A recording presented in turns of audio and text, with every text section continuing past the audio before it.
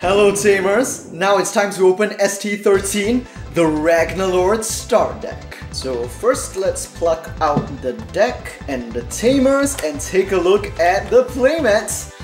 Now I gotta be frank with you guys, I honestly think that I like the original BT3 RagnaLord artwork a lot more, but this one is still really badass. But I mean, I just kind of don't like the pose where he's just kind of standing there. The BT3 one felt more dynamic, but still, very cool, one of my favorite design Digimon.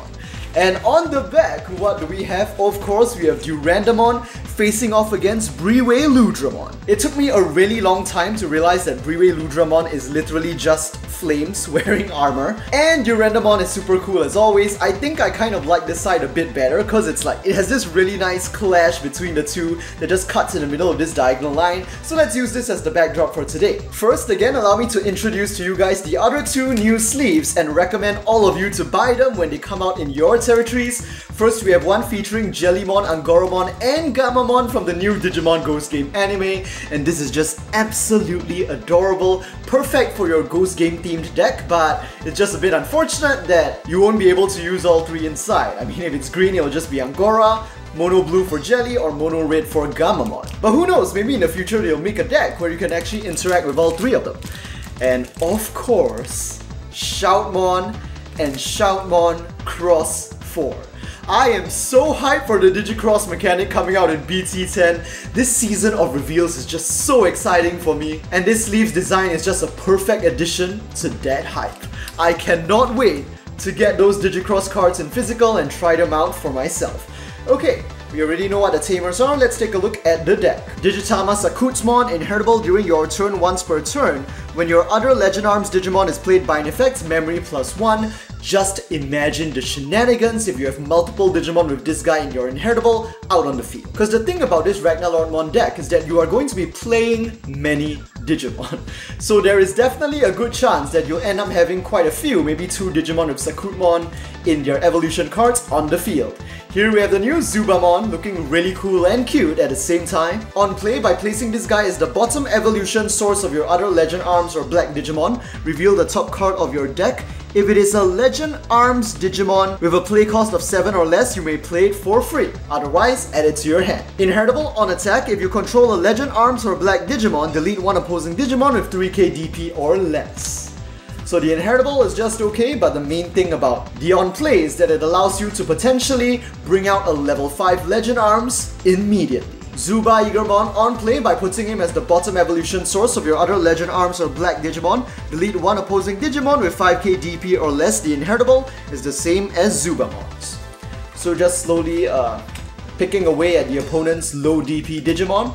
And here we go, the level 5, 7 play cost Duramon. During your turn, when this Digimon evolves into a Legend-Arms or Black card from your hand, reduce the evolution cost by 1. And inheritable, at the end of your turn, you can perform a DNA Digivolution with this Digimon and one of your other Digimon. Duramon, 2 copies of him, and here we go! Durandamon himself, our first SR in this deck.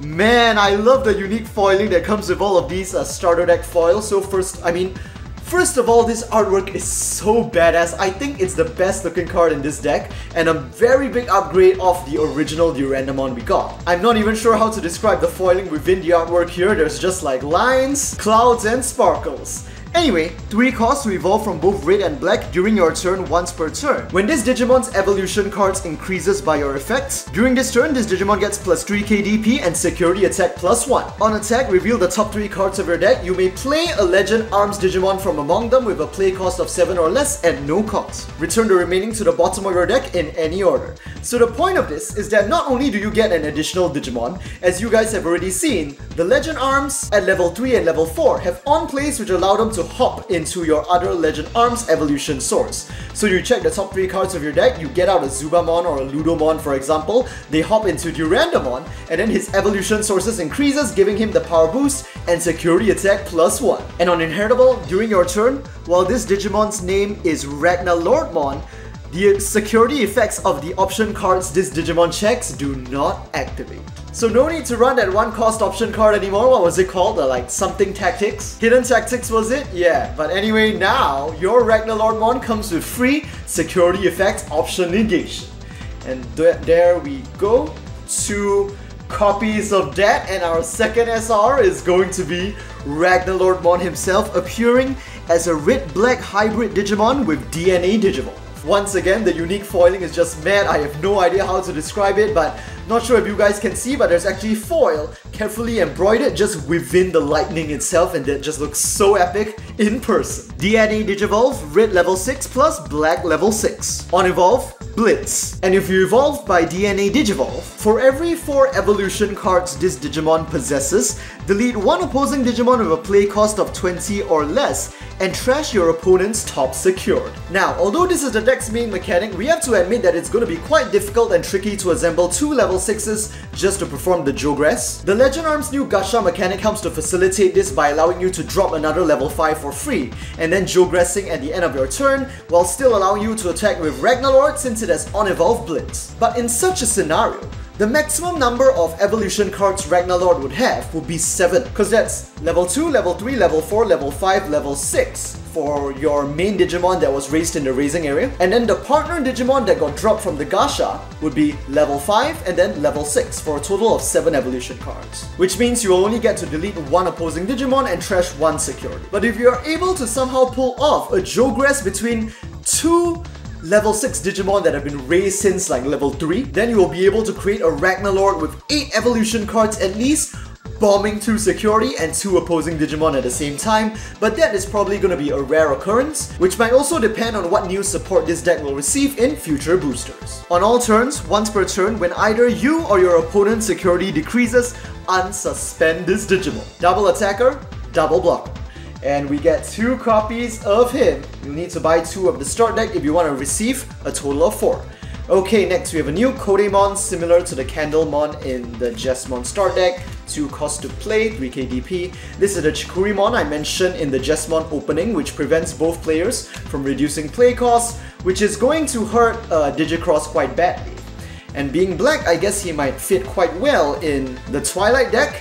Next we have Ludomon. Once again, love the artwork, and I love how his in-training stage is intentionally placed in this artwork because the Digitama is Sakutmon instead. So by doing this, you still kind of technically have all of the forms within this one deck. On play, the exact same as Zubamon, he can hop as the bottom evolution source under your Legend-Arms or Red Digimon, check the top card of your deck, and if it is a play cost 7 or less Legend-Arms, you can play it for free.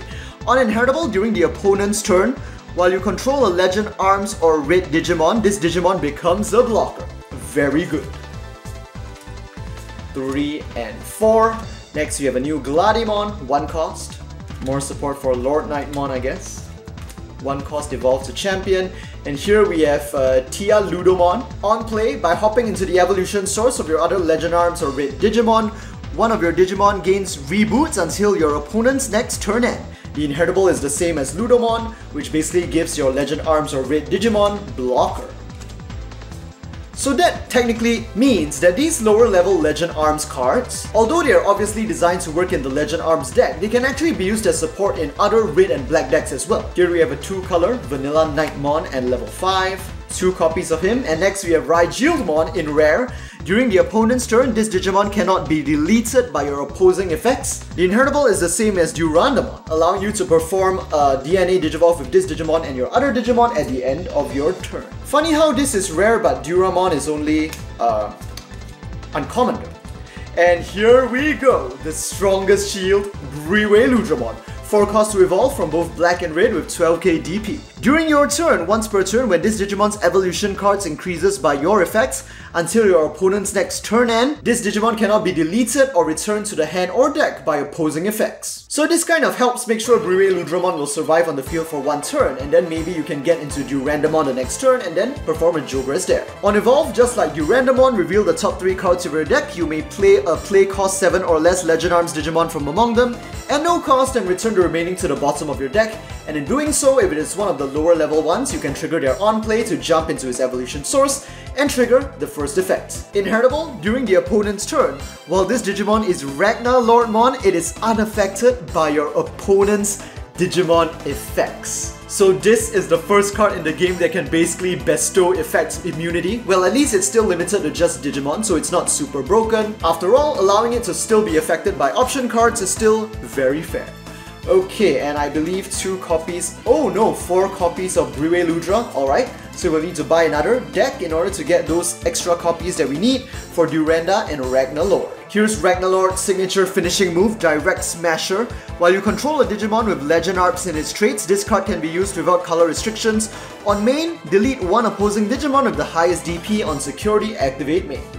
Okay, this is in rare and we got 2 copies of that, and here we go!